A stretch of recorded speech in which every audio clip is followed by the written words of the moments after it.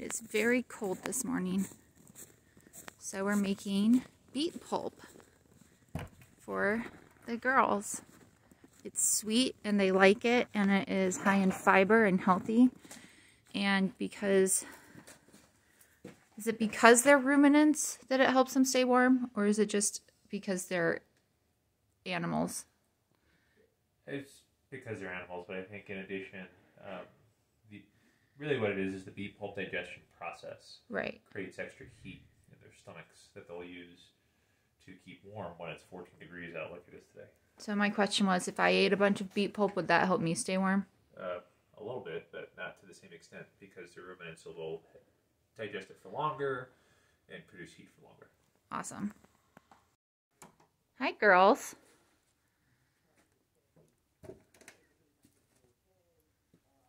Hi, Moira. Theodora. Theodora's still a little not sure about me, I think. Hi, baby. Firecracker. There's little Clementine. Hi, little Clementine. There you go. You start making this and I'll come say good morning, alright? What do you think about that?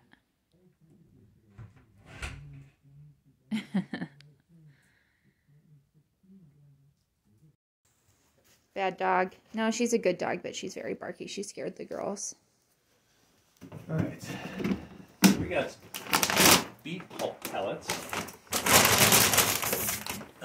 Yummy. Yeah. We mix this with using a 2-to-1 ratio of water to beet pulp. Let it sit for 15 minutes to half an hour to soften up. You don't want to give the animals super hard pellets.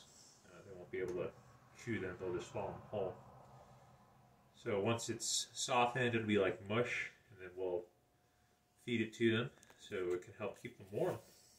Awesome. Son, how are you? You doing alright? Moira? Moira? Good morning, Theodore. Good morning. How are you? See, she's much more comfortable with you than me. It's good to see you.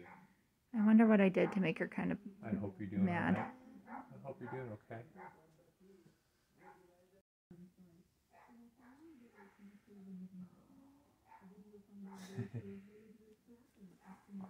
She's like, not that lady. I'm going to spit on her. Hi, Firecracker. Hi, sweet lady. Yummy beet pulp. Doesn't that look appetizing? Yeah, it's starting to soften up. Shout out to my mom who hates beets. Meanwhile, this chickadee is sleeping through the night like such a big girl. Meanwhile, this chickadee is sleeping through the night. Moira's our big girl, and she's always down for a snack. So as soon as Julio started moving around feeders, she was very interested.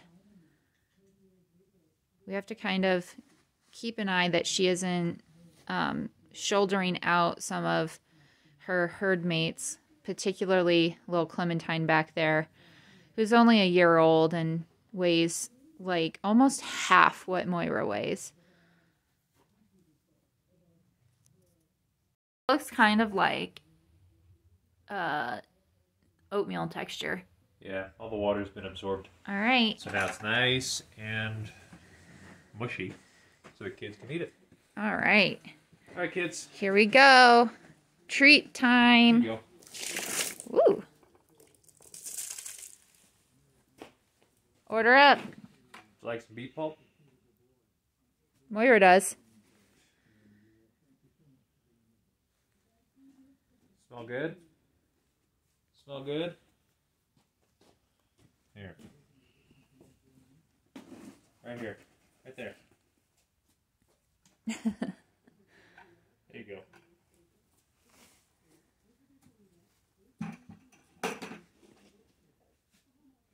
The bucket scare you? Oh, Moira. Let Firecracker have some. Firecracker? Like them?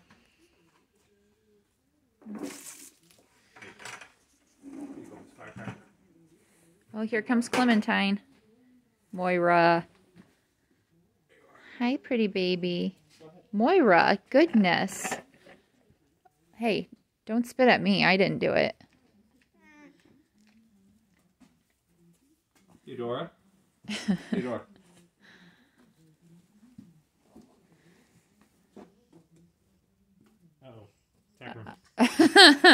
Uh-oh. Door was left ajar. Nope. Come back. You're very curious. Meanwhile, Moira is perfectly content to eat everyone's beet pulp. Come on. There you go. Oops.